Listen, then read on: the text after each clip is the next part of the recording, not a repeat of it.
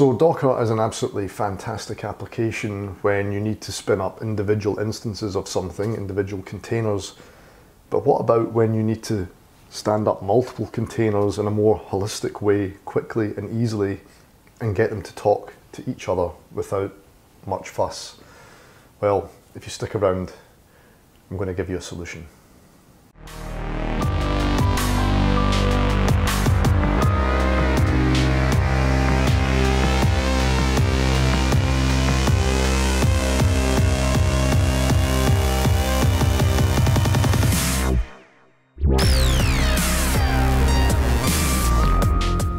Well, hello wherever you are, whenever you are. Where am I? I'm in Melbourne, Australia, and when is it? It's September 2019. Now today we're going to be covering something called docker-compose. I've had a number of requests to do a video on this, so hopefully it will be something that you will find useful and informative. So what is docker-compose? Well, as I alluded to in the introduction, it's something that allows you to, I guess, orchestrate or compose multiple Docker instances, or multiple Docker containers, should I say, in a more holistic way. So rather than having to enter multiple command line prompts multiple times, you can do it in a more synchronized, easier fashion. So I don't think we should waste any more time. Let's get on with it. So yes, you are in the right place. This is a video on how to use Docker-compose with a .NET Core API and SQL Server. So just quickly, what you'll need to follow along if you want to do that, you'll need a text editor. I'm using VS Code. You'll need either Docker Desktop or Community Edition, depending on whether you're running Windows, Linux or Mac. You'll need the .NET Core SDK installed. I'm using 2.2. Yes, I am aware that 3.0 is on the cusp of being released, but to be honest with you, I've taken a deliberate decision to let that version bed in a little bit more before I decide to use it in my videos. So for now I'm still using 2.2. So you should, if you're using 3 yourself, then you should still be able to follow along. And about 40 minutes of your time. I don't usually specify prerequisites for my videos. I do cover everything in this video absolutely step by step, but just for some of the non-core subjects, I do not go into as much detail as I would usually like, and I just move through them relatively quickly. If you want some more detailed overviews of some of the concepts that come up in this video, then I would suggest the following videos. The first one is the one I did on the .NET Core REST API. We're going to cover that quite a bit in this video, but I'm going to again move through it quite quickly. If you want a detailed discussion, watch that video. The next one is on how to deploy a .NET Core API with Docker. That's mainly around how you construct a Docker file, so you can package up a .NET application into a Docker image. Don't really cover that in this video. We need to build upon that work, so if you want to get a more detailed conversation on that, then watch that video. And then the last one is how to connect to SQL Server running in Docker. That one possibly you don't even need to watch. I cover most of the same content in this video. So I think with that, we've covered all the necessary introduction stuff, so I think we need to get going and start using Docker-compose. Okay, so before we actually start using Docker-compose, I want to basically build up our development environment and get it to a stage where we're ready to use Docker-compose and we understand why we're using Docker-compose. Now, as a basis for our environment, I'm going to take the API example I created in the second last Docker video, which was about taking a taking a .NET Core API and running it in a Docker container. Now that API was effectively really just the standard web API template out of .NET Core. We didn't really add anything to it from memory at all, apart from the Docker file. So I've put that up on my GitHub repository. I'm going to pull that down and we're going to start from there rather than doing all those steps from scratch. And then I'm going to build upon that in order to allow it to connect to a database. And then at that point, we're going to start introducing Docker-compose a bit more. So let's go over to my GitHub site. So it's just github.com/binariesthistle, and then I've clicked on the repositories tab. The API I'm talking about is this color API.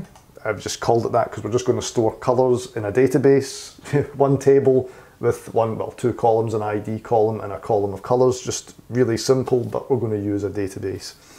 So click on the color API, go to clone or download, and you'll get the URL here, and just copy that to your clipboard.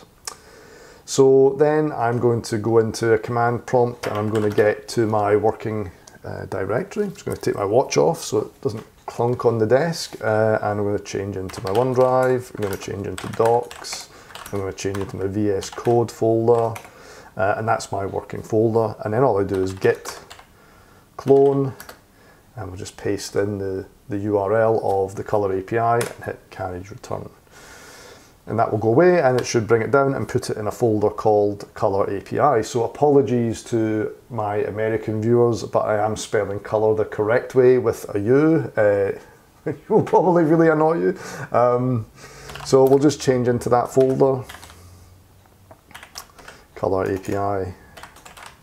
There we go. And we do a listing. We'll have that project there. So we can then open that in VS Code. I think you just type code.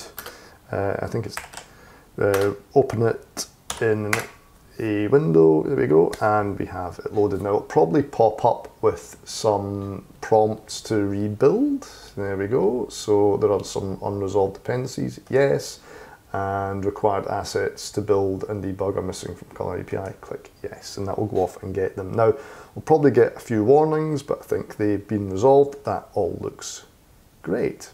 So I'm not going to go through this in any detail. It is literally the bog standard web API template. It doesn't come with any database connectivity code or anything like that. But what it does come with is a Docker file. Again, watch my previous video on Docker if you want to get step-by-step detail of how that works.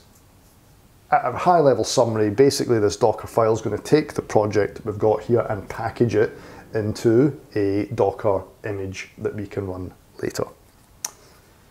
So just before we go any further, I do want to check that the code is working and it's still running okay. So forget Docker, forget anything like that. I'm just going to do a .NET run just to run it and make sure it's working as we expect. Looks okay. Let me just check it in a browser. So we'll just do HTTP localhost port 5000 API values. Cool, so that's working. So basically all it's doing is hitting our controller, values controller, and hitting this action here and pulling back to values. So that's all cool. That's it, just working and running locally on our machine. Great. So the next thing I want to do is to make sure that the Docker file component of it, if you actually, go back here, if you look in that, want to make sure that that is building our image appropriately. Now what I'm going to do is I'm just going to move over to our Docker. I'd really advise you install this plugin if you're using VS Code, and it gives us a list of all the images we've got on our system and containers. I've cleared my system down so there's nothing there. So what I'm going to do is I'm going to build this API as an image. So Docker build, and I'm going to tag it, give it a name, and that is my username on Docker Hub, and then we'll call it Color API. You've got to put all this in lowercase. If you actually capitalize any of it, I believe you get an error, and then our working directory is just the directory we're in, where all our, where our Docker file exists. And that will go off now, and it will run through that Docker file that you can see on screen, and it will basically build up our image based on the steps in the Docker file. And once that's finished downloading, it will then run, and we'll have a look and see, make sure that that works, and we can then move on to adding some new database code into this API that allows us to connect into a SQL Server. Cool, so that's finished, and one of the things you can see here is actually created a number of images for us. You can see it's brought down the Microsoft Core SDK image, which is up here. It's brought down the runtime image, which is being used here, and then finally it's created our API image. So all that's left to do is actually run our image as an active container. And so in order to do that, we just type docker run, and we're going to specify a internal external port mapping. So we're going to map externally to port 8080, and we're going to map that internally to the port 80 that we're exposing in our container. And then we just specify the tag name, which is binary thistle, this TLE, color API, color API. And that looks like that's running. So again, you can see here in our plugin extension that this is running, and it's running on port 80 internally. So if we go back to where we tested it here, the port that we need to call is 8080. That's our external port mapping in internally to the port 80. And it should give us exactly the same result.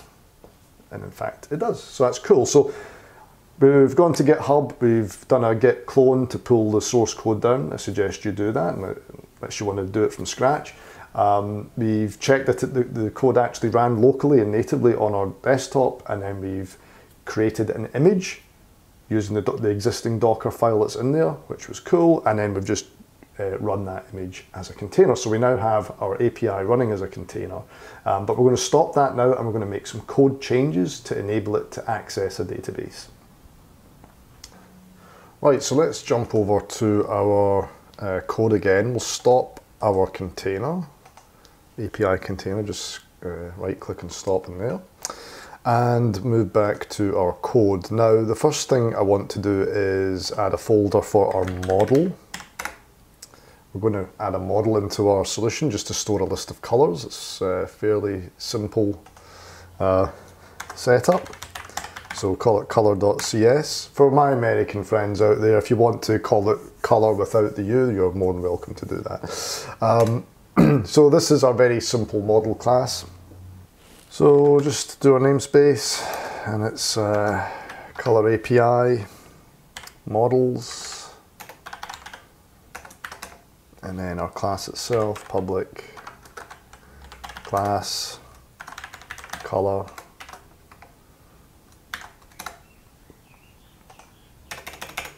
Don't know if you can hear that. There were some birds chirping outside. Summer's on its way here in Melbourne. It's very nice.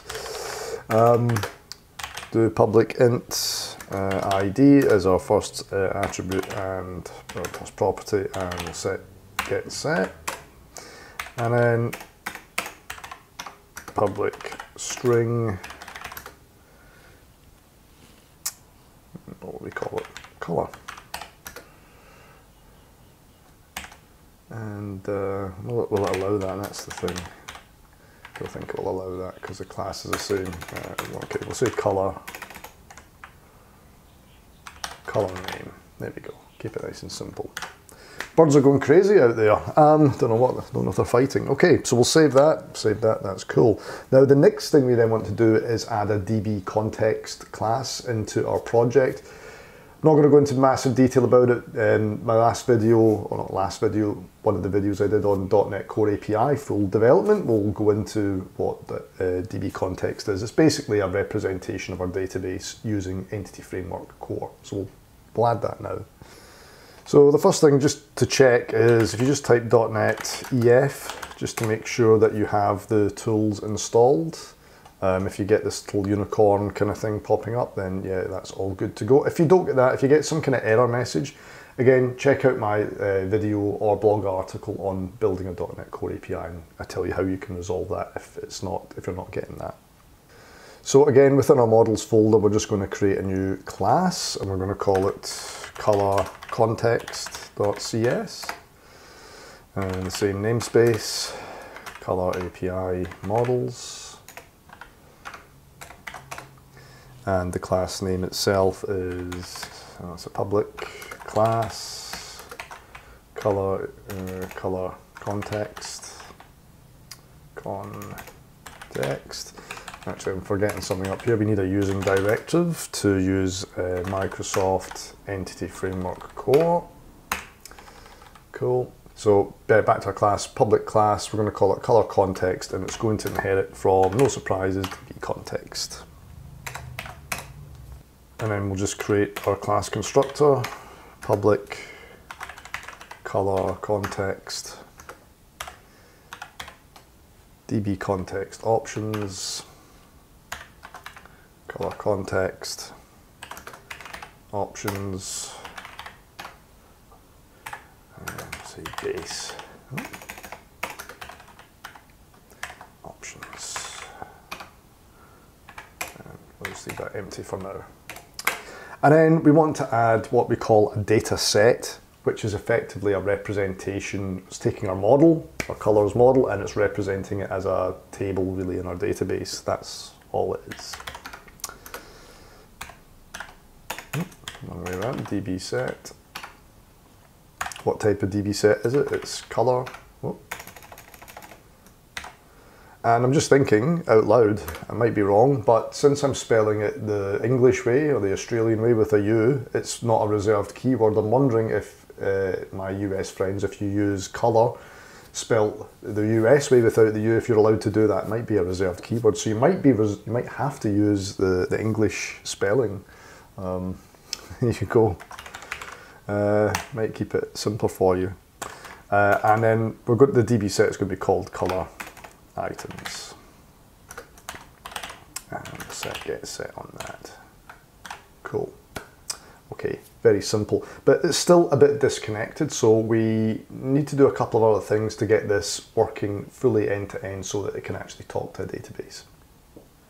Right, so we've just done our DB context, we have our model, but at the moment the DB context, which is a representation of our database, doesn't really know where to go in terms of that physical database. Now, we haven't spun one up yet. We're going to spin one up in a container in a minute.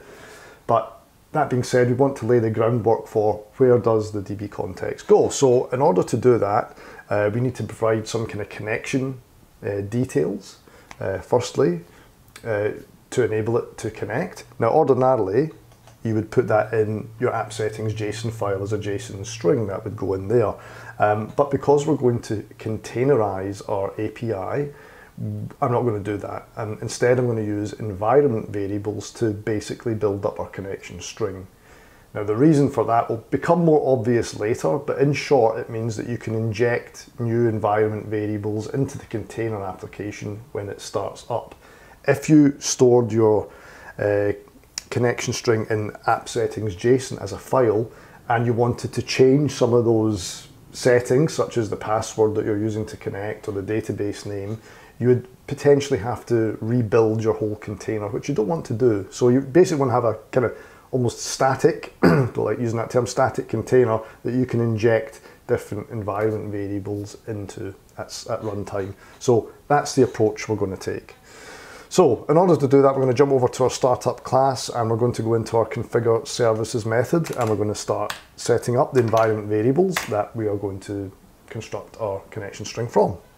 So we're going to provide four things. We're going to provide a server name, we're going to provide a user ID that we want, we're going to provide a port that we want, and we're going to provide a password that we want. So let's begin. So we'll just do var server equals configuration, and this is where we put in the name of our environment variable, and we'll call it something like db server. And if we don't have an environment variable, then we'll just pass in a default value. So we're going to pass in local host. The next one we want is the port. Exactly the same pattern. If we have an environment variable, it will use that, and we'll call it db port. If we don't have one, then we'll just pass in a default port of 1443, which is the default SQL Server port. User ID, or user. Now, just a word of warning here, I'm going to use, let's say db user. I'm going to do a very bad thing here. Red flashing lights, do not do this in production, do not ever do this. I'm just doing this to save a bit of time, but I'm going to use the SA account, which is the system administrator account for SQL Server. Do not do this in production or even in test, really. You should create another user. I'm just doing this for quickness. And then password.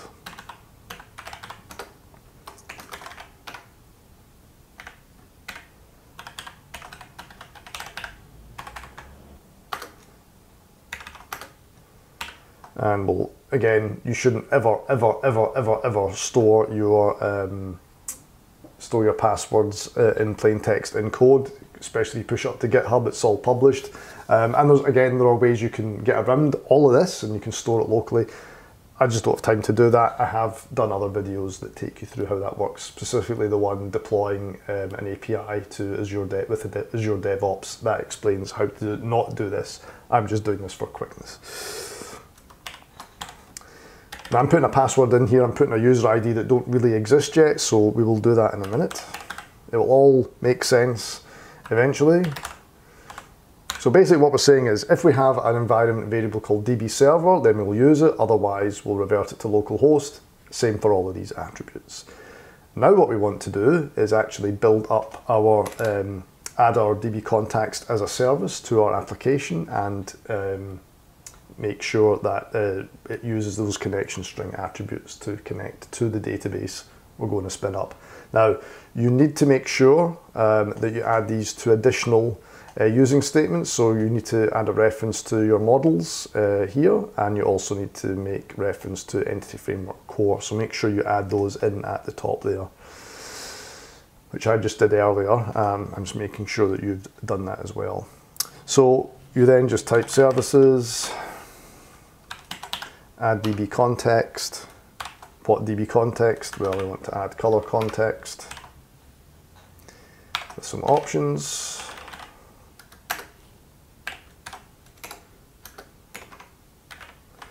And those options are, you want to use SQL Server. And then really all you want to do in here is pass in your connection string. So if you're using your connection string from app settings JSON, you would reference that. We're actually going to build up our connection string using these parameters here. So if anything's going to go wrong, if any typing mistake's going to happen, it's going to be here. So I might have to circle back if I make a mistake, but let's see if we can do it without any mistakes. So first thing is server, and we're just making that equal to our server variable. And then we're putting in a comma, and we're going to reference our port, semicolon. So that's our server component, server name port, semicolon, and then in it, initial catalog. Make sure I've spelled initial correct, because I always get that wrong. This is just going to be the name of our database. Now we could put that up here as well. I've not done that. I guess we could. In fact, let's do that. Let's do var database equals, may as well keep it consistent, configuration. What the hell's going on there? Configuration. We'll call it database.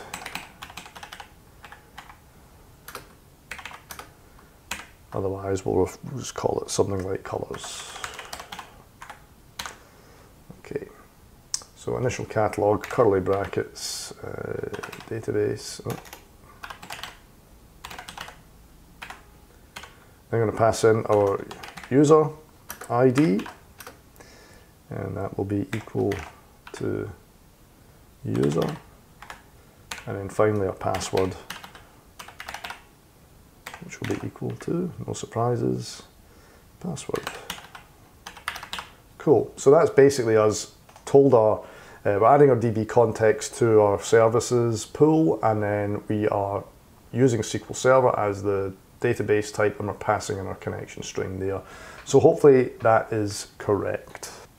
Okay, so what we need to do now, because we're using Entity Framework works in a number of ways. Two main ways are code first and database first. So with database first, you create your database first, and you basically import the schema effectively into your code application, your code project, and Entity Framework Core will create classes and things of that nature and references to your database as you've designed it that way.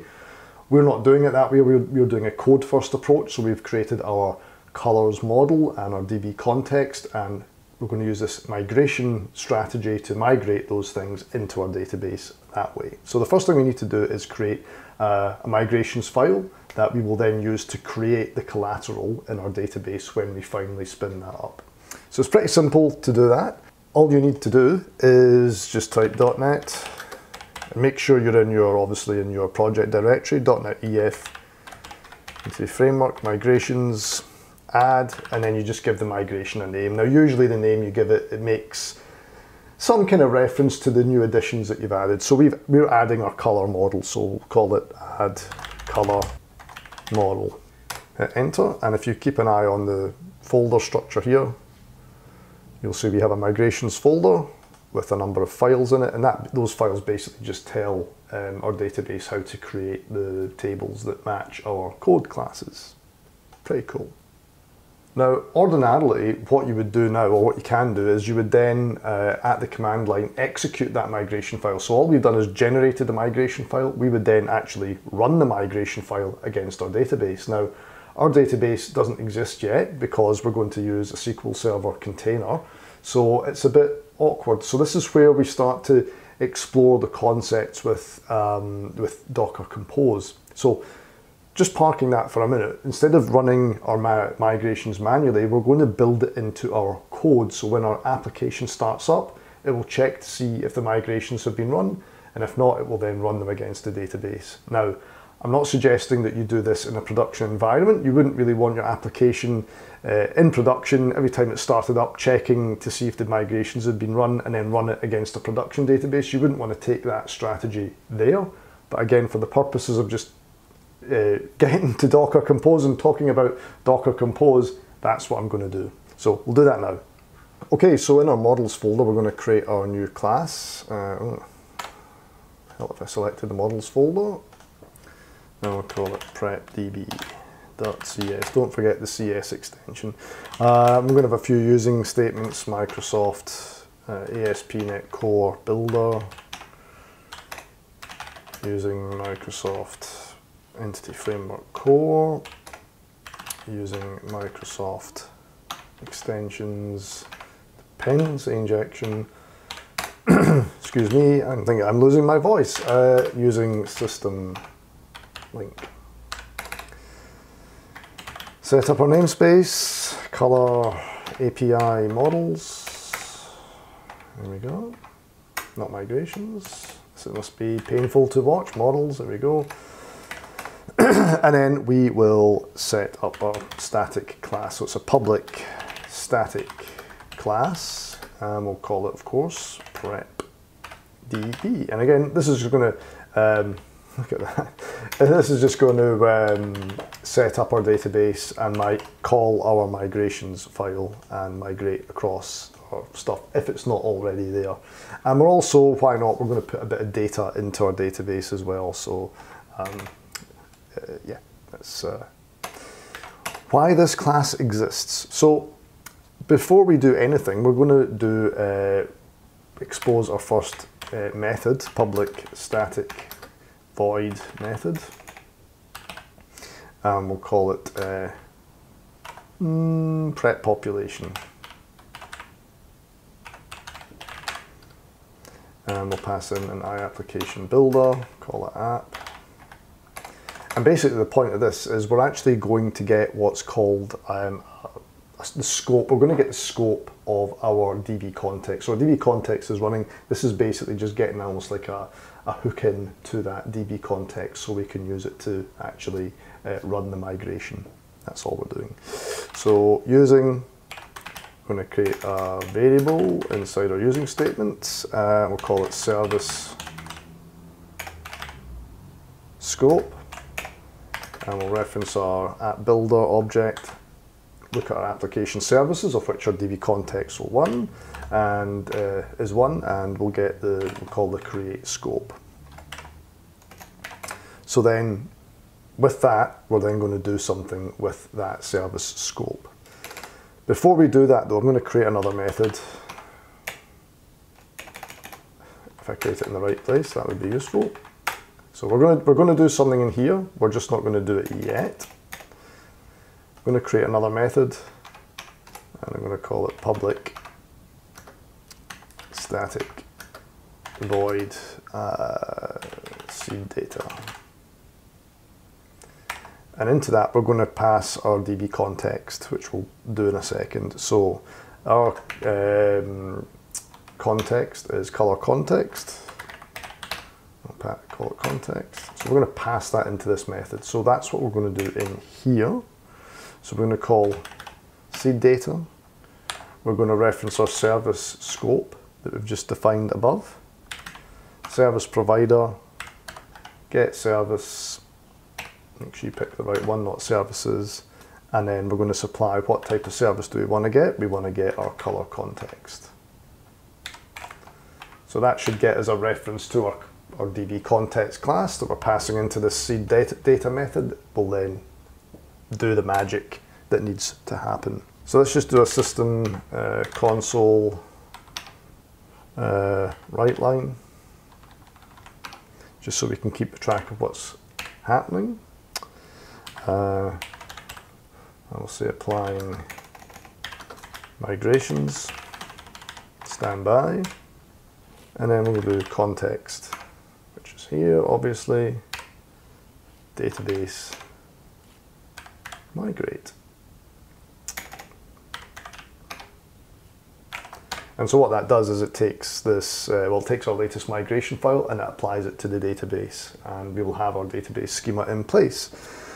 Okay, so we could leave it at that, but I'm going to actually add some data into the database as well now. So creating the schema is one thing, that's useful, but probably a bit more useful to have some data in there rather than having to add it manually. So the first thing I'm going to do is check to see if we do already have data in the database. If we do, then we just leave it. If we don't, then we'll add some in. So context, color items, any.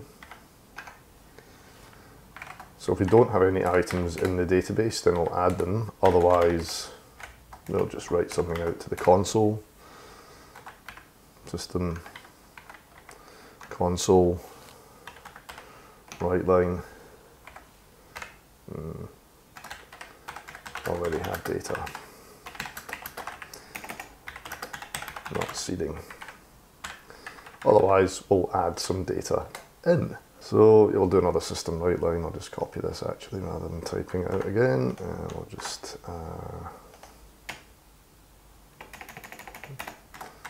adding data. Seeding. Just so we can see that it's working when we test the application.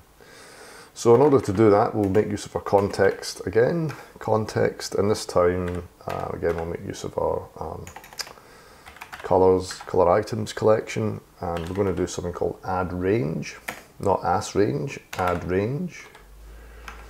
And then we simply add a couple of colors to our database. It's not terribly complicated. Let me just put a semicolon there. To stop it erroring out. So we just do new color, and then we'll just give it color name equals red, and it's basically that simple. We'll add a few in. I'm just going to copy this actually. Do orange, yellow, green, blue. I think that's enough.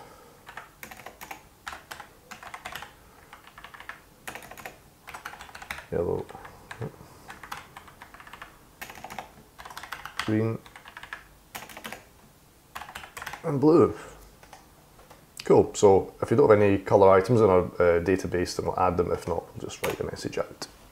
So all we need to do now is make sure that we call this method from our startup class, otherwise nothing will happen. So if we pop over to our startup class, we'll just add it in to our configure method after use MVC, and as it's a static class, it's quite straightforward.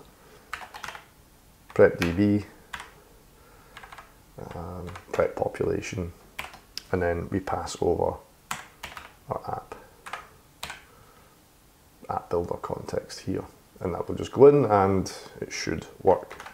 So we've got one last thing to do. We need to update our controller to actually make use of the DB context and pull data back, and then we're ready to start testing it against our SQL Server instance running in Docker.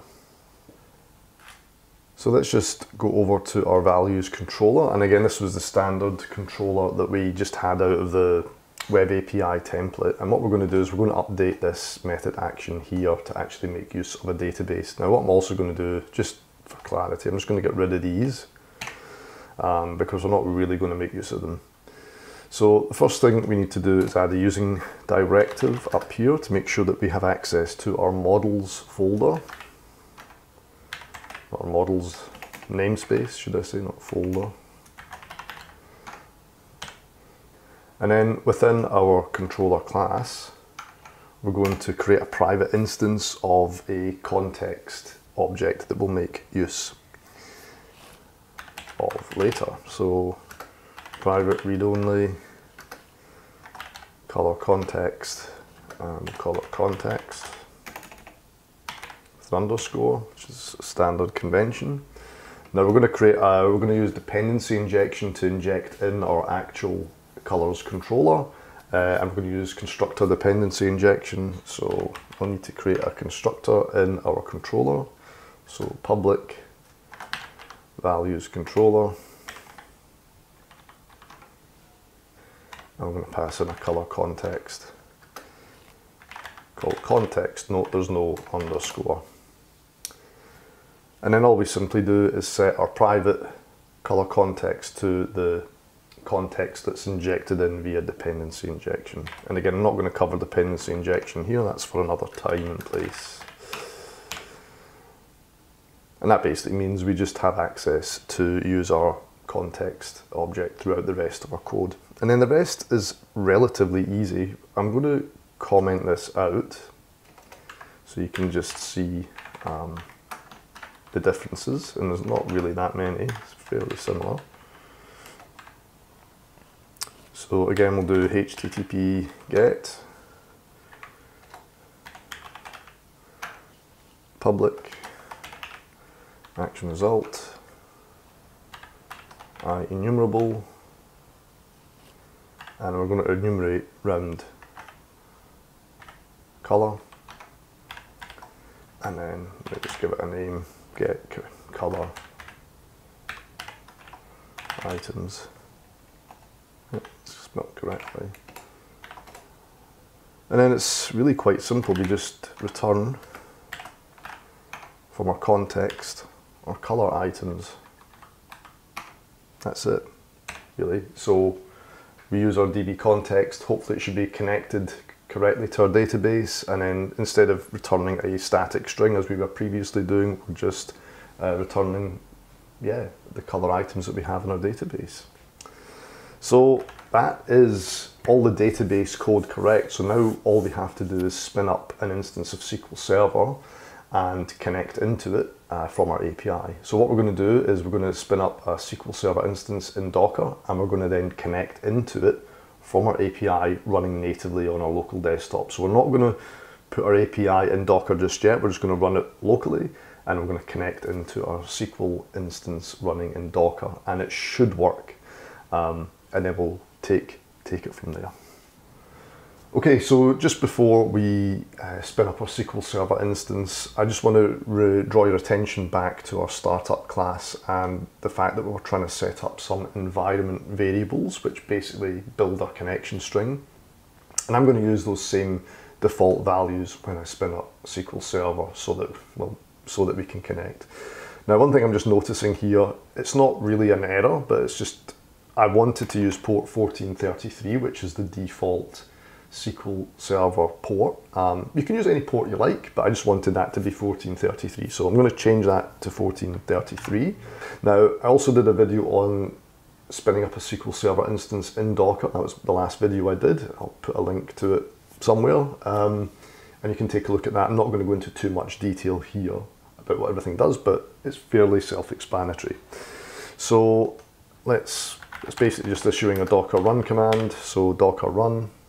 And then we're going to pass in some environment flags. So the first one is accept EULA equals yes. So that's just accepting the licensing agreement. The next environment flag we're going to pass in is the SA password. And I'm just going to set that equal to this.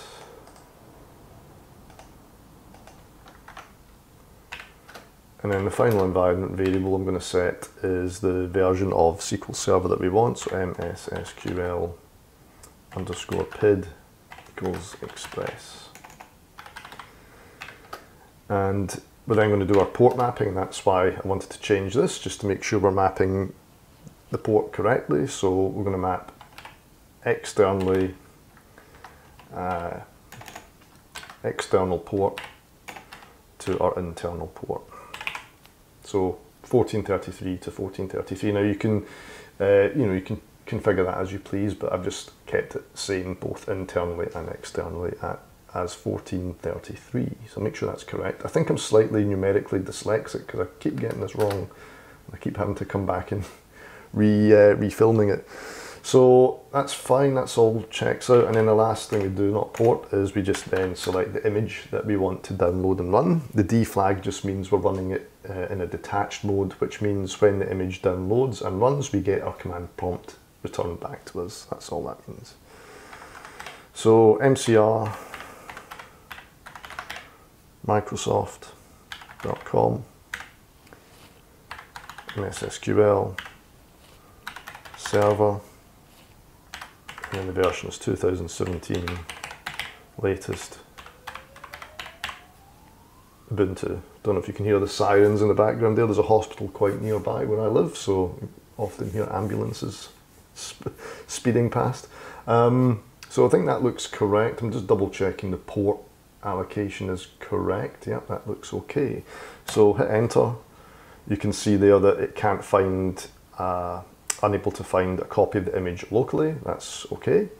And so it just pulls down an image from the relevant repository, which I think in this case is just Docker Hub, as you'd expect. Now, what you'll see here while that's downloading is we don't actually have, as I've said already, we don't have a SQL Server image. You will see that eventually pop up in here when it's downloaded. And then once it's downloaded and it runs, you'll then see the container running here. And then what we'll do is we'll connect into our instance of SQL Server using something like Management Studio just to make sure it's working, and then we'll test it against our API. Okay, so that has finally downloaded and it started to run. You can see, as I was saying, the image has now appeared in our list of available local images. So if we ran that command again, you wouldn't have to wait a few minutes to download it. It would be there. And then you can also see that we now have a running SQL Server container up here as well. So just to check that it's all working correctly, I'm going to fire up Management Studio, and it's just started on my other screen. Let's just drag it across and I click on the connect icon. I've already had this sort of pre-filled, but we just use localhost, 1433. We'll use SQL Server authentication, change this to SA, and then we'll just type in our password, if I get that correct. Okay, cool, so it connects, and so no problems connecting into the container from here. There are some system databases which are just the internal ones SQL Server uses to manage itself. There are no other databases there or anything else. It's completely clean. Now what you would usually do here is you would start to create user accounts specifically for your API and all that kind of stuff. I'm not going to do that. That is not best practice. We're just going to use the SA account, but again, in the interest of time, that's not the focus of this video.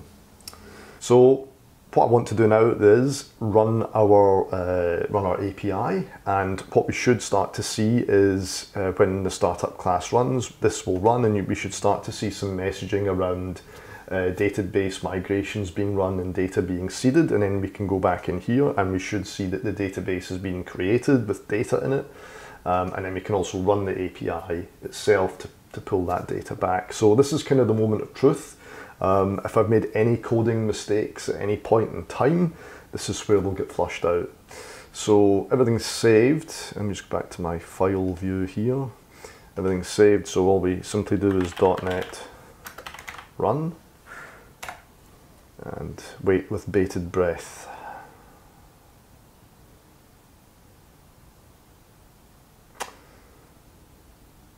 So it's saying apply migrations, which is a good sign.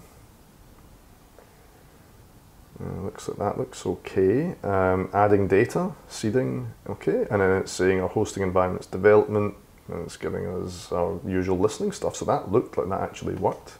I sound surprised, I shouldn't be, but it's very easy to make at least one small mistake, and you have to go back and find where that is, but that seems to have worked okay. So you can see here I've just done a refresh on our Management Studio session, and you can see that we have a colors database now with all the standard folders, and we should have a color items table now, and we should also have data in there. So if we do select everything from color items, we don't actually get our colors. Wonder why that is. Okay, I think we've probably left something out. So here's one of the coding mistakes that I was talking about. So let's go back to our prep.db. I think I know what I've done wrong. Yes, I know what I've done wrong. I've forgotten one very, very important command. So this was actually probably quite a good mistake to make. I've simply forgot to put in context, save changes. Okay, so we kind of said we're going to add all this data, but I didn't actually save it, so it didn't actually go into the database. So cool. So that's actually it's a good use case. So let's stop our application. Let's rerun it.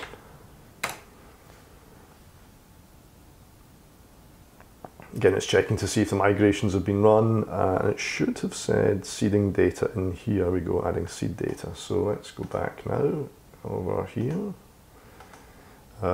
Just do a refresh over here to make sure. Yep, so database is still there. We've still got the same table. If we select from color items now, there we go. Our colors are now in the database. So that's all cool.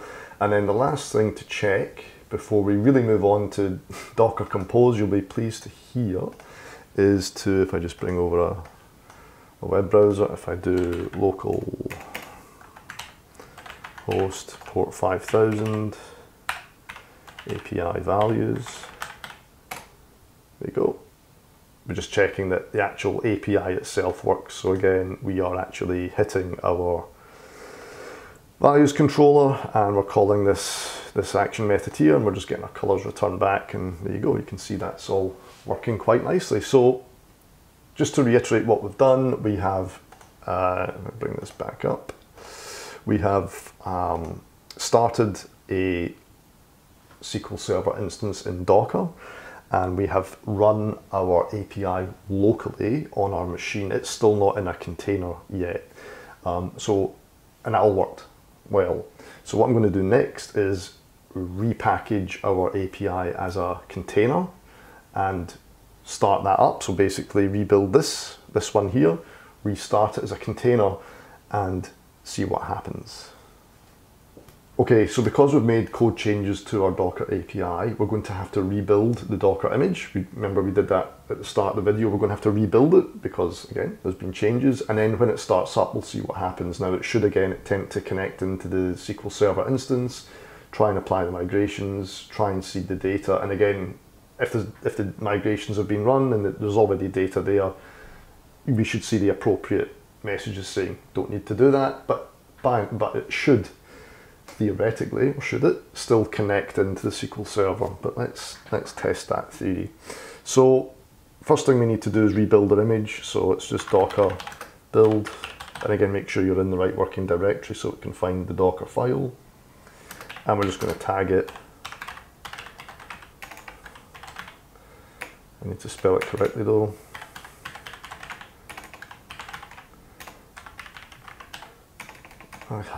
My typing used to be quite good, but it's definitely degraded. I don't know if because my fingers are cold.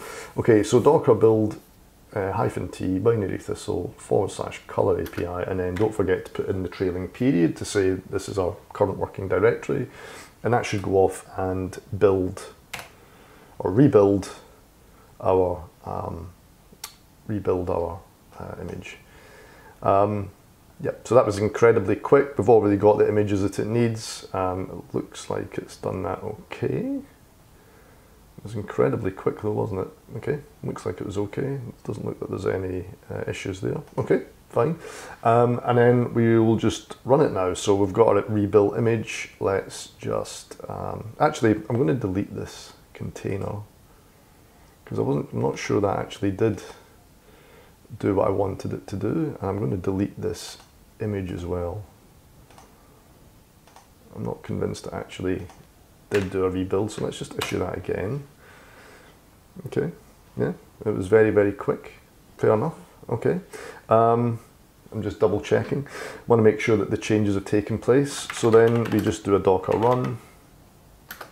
And then again, in a similar way as we did with our SQL image, we map our port. So we're going to map externally to port 8080. And we're going to map to the internal port 80 that we're exposing here.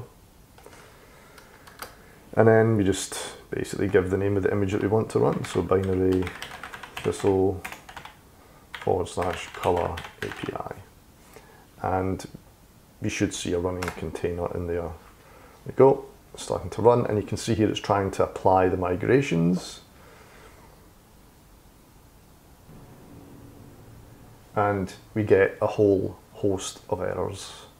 And if we actually have a look at the errors, if we just scroll up and see what it's complaining about, it's saying basically a network related error meant that we couldn't find the SQL Server. The server was not found or was not accessible. So what's going on there? We didn't change anything. We still have our instance of SQL Server running. It's using the same credentials. We've not changed any of that. All we've done is packaged up our API as an image and run it. It worked okay when we ran it locally. We can still connect into the SQL Server from Management Studio, but as soon as we packaged up our API into a Docker image, we have problems.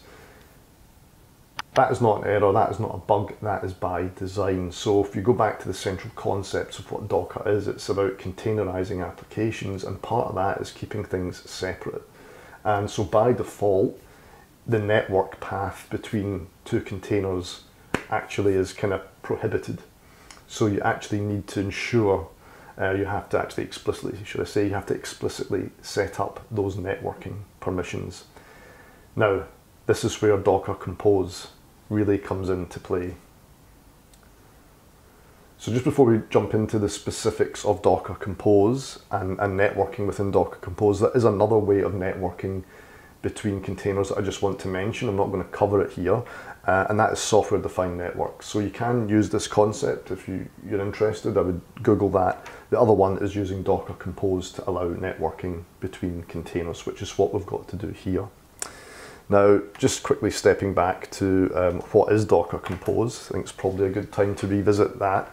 It reduces the reliance on and simplifies the use of the Docker command line. Now, you can see that we've set up our SQL Server instance using the command line. We've set up our API using the command line. Can you imagine if you had other components that you needed to spin up and you were just typing away at the command line? And you can see the command line is quite long. It's very error prone. And you can actually, if you're using things like volumes and other bits and pieces, it actually gets really, really, really long. So it's difficult enough and laborious enough when you've just got two containers that you need to run, but you may be running many, many more than that. So the command line is fine for hacking about and just spinning things up here and there in an ad hoc manner, but if you're actually wanting to run things as a whole harmonious end-to-end ecosystem, it's not really suitable. So one of the main things about Docker Compose is you can kind of coordinate the spinning up of your containers, and actually you can have set dependencies between them and all that kind of stuff as well. So you can start one before the other one starts, all that kind of thing. Yep, allows us to start up multiple containers quickly.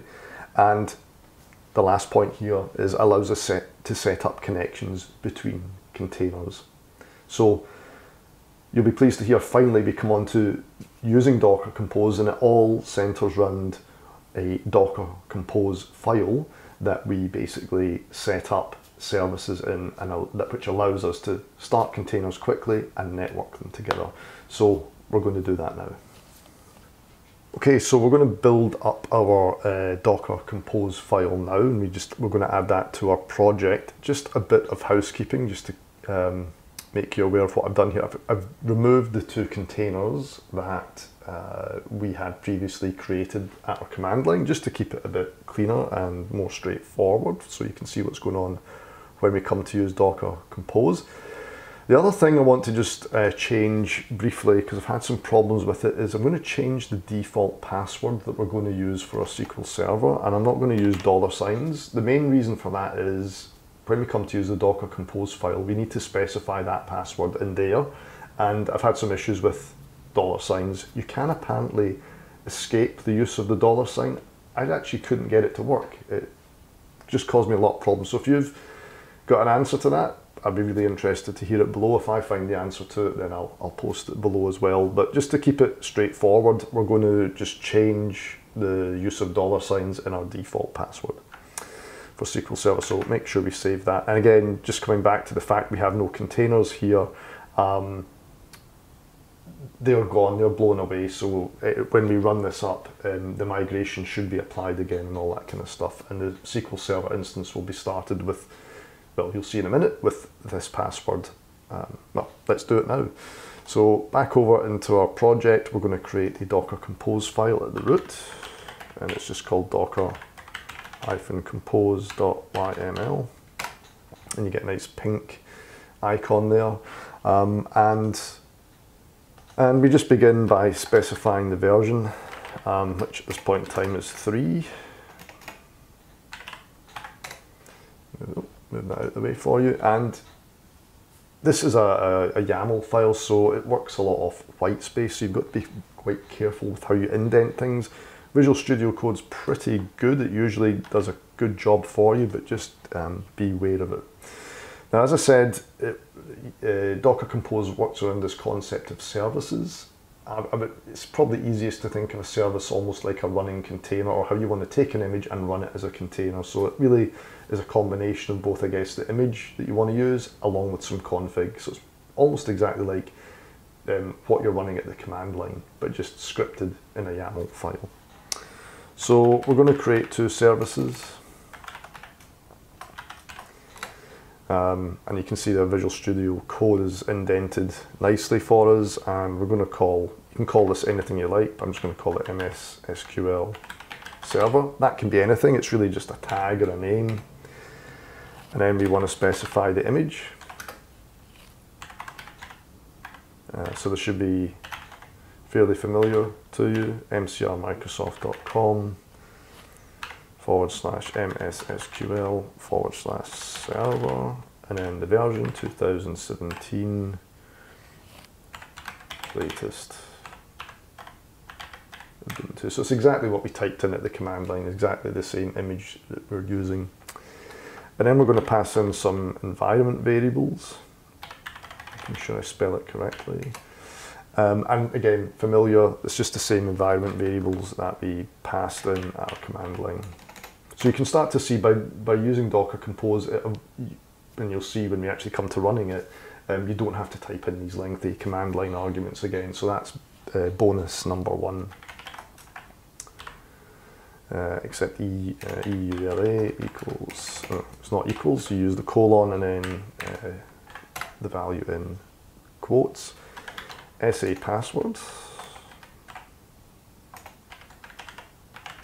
And again, this is what I'm talking about. I had issues with using $signs in this YAML file, so we're just going to go back over here and we're going to use this one instead.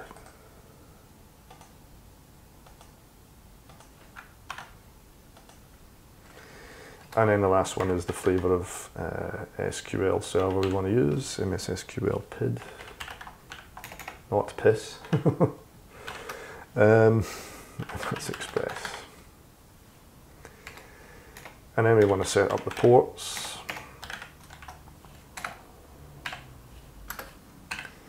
So we use 1433 mapped to 1433. So again, very similar to the command line stuff that we used.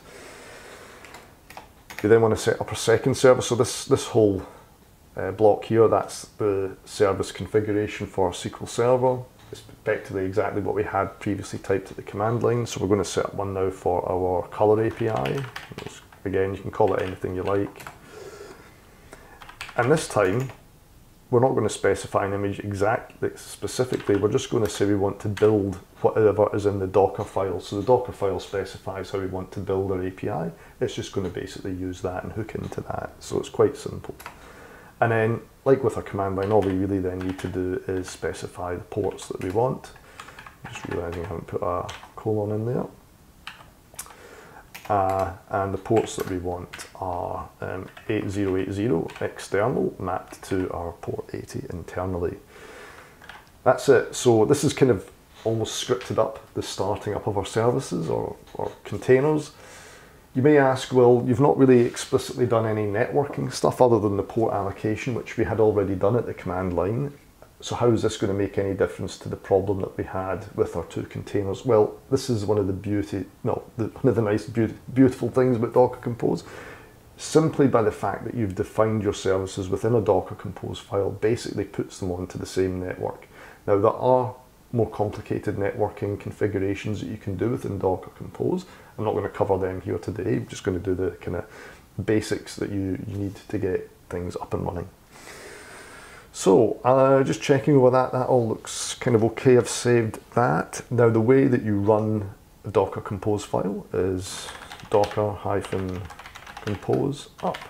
And before I run that, I'm just going to move back over to our Docker plugin so you can see what's happening there. So let's run that. It will go away and it will spin up our images, and you'll see up here a number of things happening. So we can see now that we've got a Microsoft SQL Server image running and a Color API instance running. Now something's gone wrong because you can see that the Color API container has stopped. Why has it stopped? Well, I actually know why it stopped. I knew it would fail. And the reason, and this is still doing stuff, but I'll just explain why it's failing. Over here in our startup, it's using the default server string of localhost. Now, basically, it cannot resolve that. It can't really use this localhost string to connect to our SQL Server. It doesn't know what that is. So, a very quick fix for that is to use the name of the service of your SQL Server. So if we copy that and we paste that in here instead as our default server name, that should work. So if we save that and we'll just Control-C in here, that will just close down our running containers. I'm going to get rid of these. You don't have to do this. I just like to do it for peace of mind to make sure it's rebuilding everything that I need it to rebuild. And I'll also delete the image that it created. So let's just remove that as well. Cool. So again, we've not changed our Docker Compose file. That's remained exactly the same. All we have changed is the name of the server, and that's going to use the name of the service in Docker Compose. And because it's running in Docker Compose, Docker Compose knows to basically translate that tag name into an IP address, I would presume, that allows us to connect to the SQL Server. So let's try that one more time.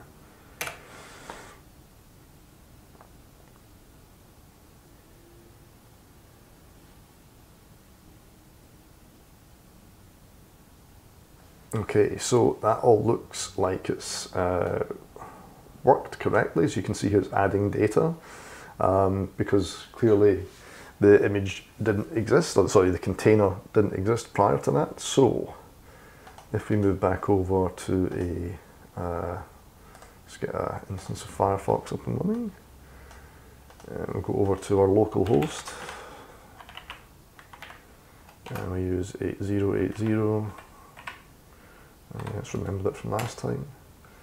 There you go. It's actually pulled back the colors from our database. And if you go back over to here, I was connected into my. I'll just disconnect from that. We'll just kill that, and we'll kill that, and we'll reconnect in. So we want to go to localhost 1433.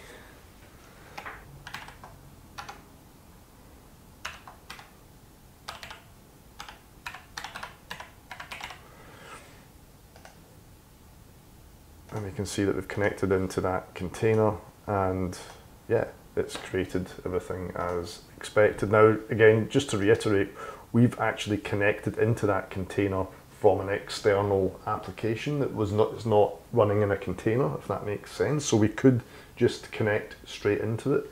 However, coming back to the point, if things are running in containers, then they're automatically barred from talking to each other, hence the need for Docker Compose. Okay, so one of the things that I just want to finish off on is we actually hard-coded the name of the SQL Server service in our code, which is not what you want to do. And the whole reason for using environment variables is so that we can inject these values in a more dynamic way. So let's revert this back to something that's not going to work. So again, if we don't have a DB server environment variable, we're going to use localhost, and as you know, that will not work. So what we can then do is go over to our Docker Compose file and add in the same way that we did with our SQL Server, an environment section, and pass in any of these environment variables that we want to. So we're going to pass in DB server, so let's just copy that. Make sure you give it the same name, and then whatever you want the DB server name to be. We're just going to copy this. We'll save that. And we'll delete these containers, and then we'll rerun our Docker Compose file, and it should work.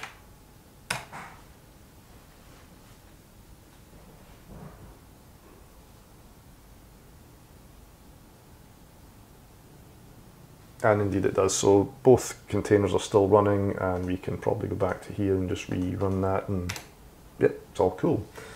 Okay, well that brings us to the end of this video on Docker Compose. It was quite a lot of setup to get us where we needed to be, and there's clearly a lot more things that we could do with Docker Compose. I really just scraped the surface with it, but we did enough, I feel, to get everything up and running that we needed to, and to provide you with a nice foundation on which to move forward. So other than that, thanks again for joining me. If you liked the video, please give it a like, and if you haven't done so already, please subscribe, but I won't hold that against you if you decide not to. So until I make my next video, I'll see you again very soon.